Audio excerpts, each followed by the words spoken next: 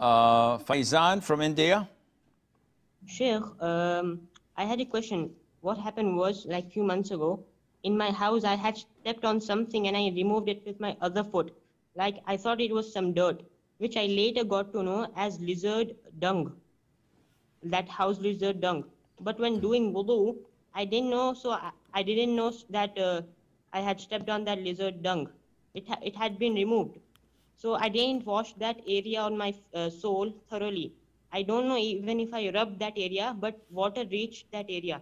Should I repeat the prayers? But the lizard poo wasn't completely dry. Faizan, how do you know that it was lizard dung? Um, I again saw it and it was the lizard dung. Okay. Faizan from India says that he stepped on something once, he removed it with his other foot, and then when he went to make wudu, he cleaned it thoroughly, only to find out later that this was the dung or the droppings of a lizard.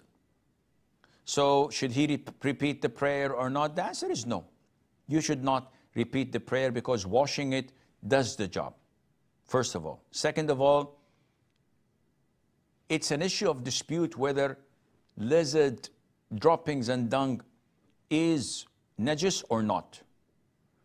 And those who say it is najis, because a lizard is not an insect or a small type of a creature that has no soul or blood in it. It is a big piece of a reptile, sort of. So they say that, okay, the droppings of a roach, a cockroach, or ants, or a fly, these are negligible. But what about the droppings of mice, the droppings of lizards, whom we are ordered to kill? Of course they're najis. But what to do when we have so many of them? Here we come back to a general rule that whenever things get really tight and narrow, Islam comes and makes it wide and easy.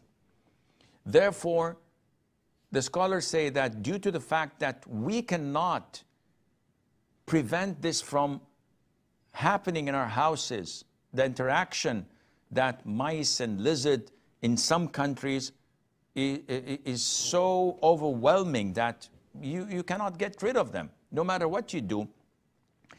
This causes a lot of hardship to people. And due to the fact that there is hardship, then Islam makes it easy and says this is negligible once you cannot get rid of it.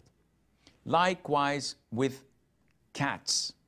Cats are animals. They're not pure to us. Their urine and dropping is najis. Yet, due to the fact that they come in our homes and they're our pets and they come and go, the Prophet once saw a cat, ﷺ, and he tilted the bucket or the glass for it to drink from. So the companions were sort of shocked.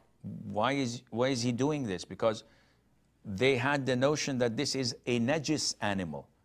So the Prophet said, ﷺ, it is okay because this animal is among those that dwells among you. Likewise, a donkey, for example, and this is an issue of dispute among scholars, whether the sweat of a donkey is najis or not, because we know the dung and the urine of donkeys are totally najis, impure. But what about the saliva? What about the sweat? So scholars say that we have no other option but to live with donkeys. I'm not referring to any of our relatives, but I'm talking about the animal. Back then, they used to need donkeys in commuting, in carrying things. So they had to mix with it a lot. And therefore, the burden, the hardship of making anything touched by it najis was uplifted and it was okay. So I hope this answers your question.